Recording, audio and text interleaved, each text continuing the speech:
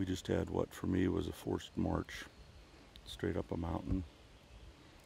And then we got up on this bank and this blowdown.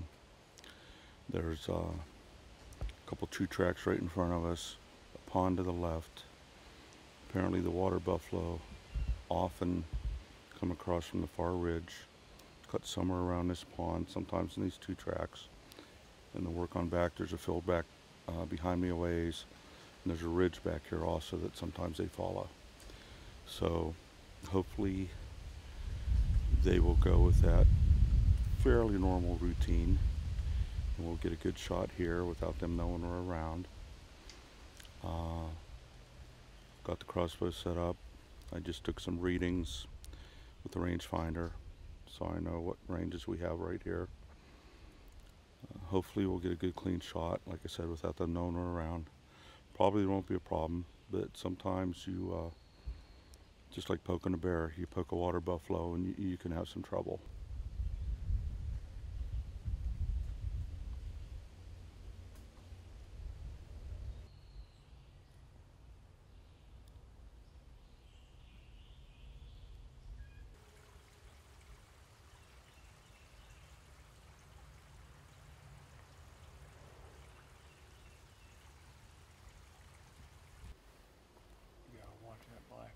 Not the one you're going for, but that's the one.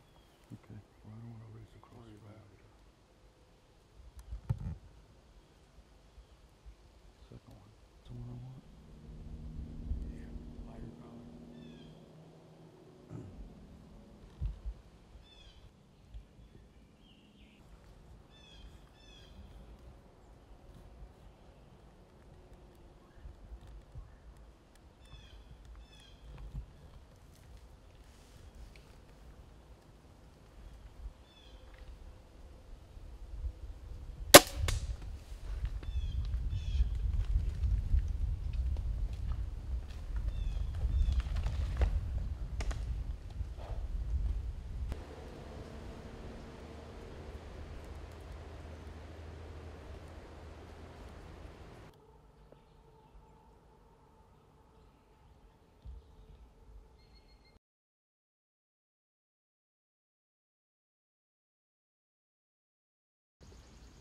Wow.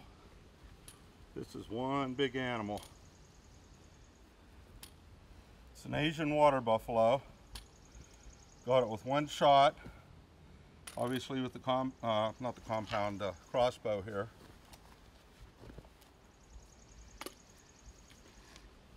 Hit it in here. We'll take a look at it later, see exactly where the arrow went. I was using a Knapp Spitfire mechanical broadhead. I don't know if they're necessarily recommended for water buffalo, but it's what I used in this case. Man, look at the size of this animal.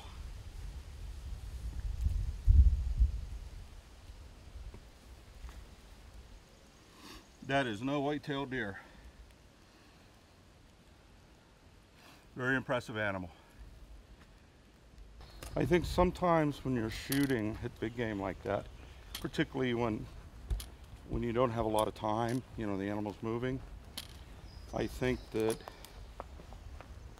as much as you try to envision it in advance and know where you're going to have your shot placement and all that, which is good, when it comes to the moment, I think instinctively sometimes that takes over, and instead of using your head, it's just the flow and you get a better shot. You automatically place it better than trying to think it out.